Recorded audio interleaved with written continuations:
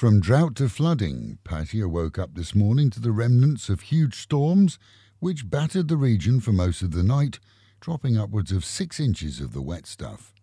Flooding aside, drivers are warned that roads are slick, and as sand washes onto most of the streets, for bike riders that's a hazard, so take care. In other news, the state of emergency was extended yesterday through to July 31, keeping the power of the government to react quickly against any COVID outbreaks firmly in place.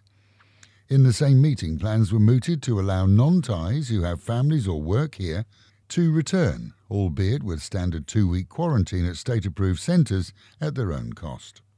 This along with the chance of medical tourists coming here for treatment and teachers along with business visitors allowed to enter the country too.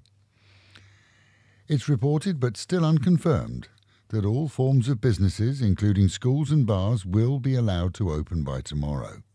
For that to be official, it has to be published, but most are taking it as read. For the entertainment industry, though, many will not open, as footfall won't support cost in tourist regions such as Pattaya or Phuket. For the domestic market, it'll be a boom for sure, though, and expat venues will welcome the move. Nightclubs and go-go's that rely on several 100,000 baht a night minimum to cover their costs are likely to remain closed for a while yet, this according to many operators. For staff, well, many will be able to get their jobs back in hotels, restaurants, guest houses and bars.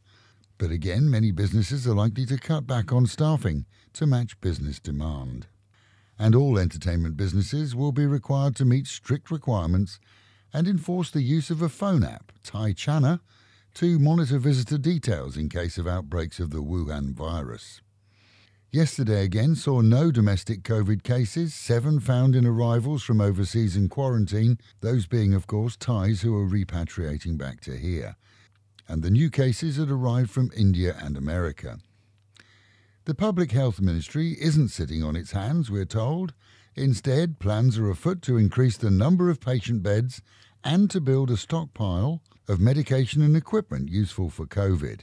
This, as many fear, a second outbreak, and it's considered as an insurance policy for the nation.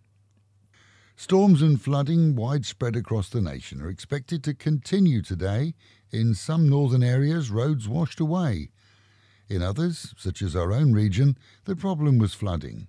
Homes, shops and more were all bailing out through the night in some areas.